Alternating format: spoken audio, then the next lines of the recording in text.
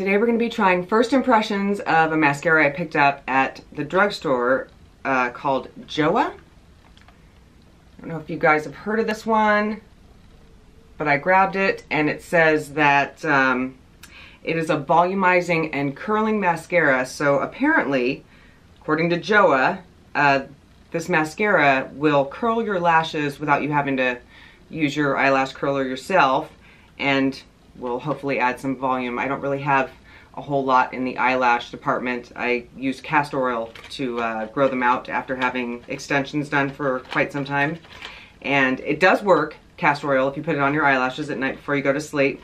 But again, I've never really had luxuriously long lashes to begin with, so what I have, short and sparse as they are, I do love them, I do curl them, and I do still wear fake lashes from time to time. So I'm hoping that this little drugstore gem will actually add some volume and curl my lashes for me. I think that would be great if it saved me that step. But first thing I'm going to do is go ahead and put on the rest of my makeup. And then we'll go ahead and apply this mascara and see if it actually works. Okay, so as you guys can see, I'm just keeping my look pretty simple today.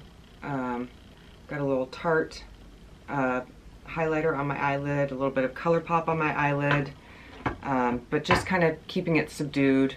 I am really liking this color from ColourPop lately. It's a Super Shock shadow that they have. It's a really pretty creamy eyeshadow, and I really like their brand because it's beautiful. Their colors are super pigmented and it's affordable, so can't really go wrong with that. So that's really what I've got on my face right now. Everything's pretty much simple and laid back to really kind of showcase the mascara. So I'm going to go ahead and apply it and work on my eyebrows, and we'll see if anything happens. Okay. So far it's not really anything to write home about. It's not terrible, but it's not really doing anything spectacular, so I just gotta give it a minute. Have patience, I have to have patience.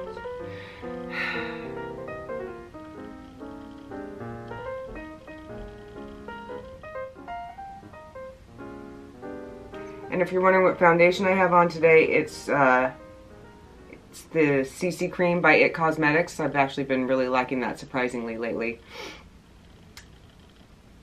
It gives really good coverage and lets my skin breathe, and it doesn't really settle in the fine lines, which is good for someone with mature skin. Hopefully it'll all shake out all right. See, it's curled a little bit, although it's really subtle, so I think this would be for like a no makeup day kind of thing. Yeah, I don't really see a whole lot of volume, and I don't really think that it has curled my lashes for me so much. It doesn't look terrible. I mean, I don't hate it. I think I would just wear it on a day when I just want to add a little more pop to my eyelashes after curling them myself, which is totally fine.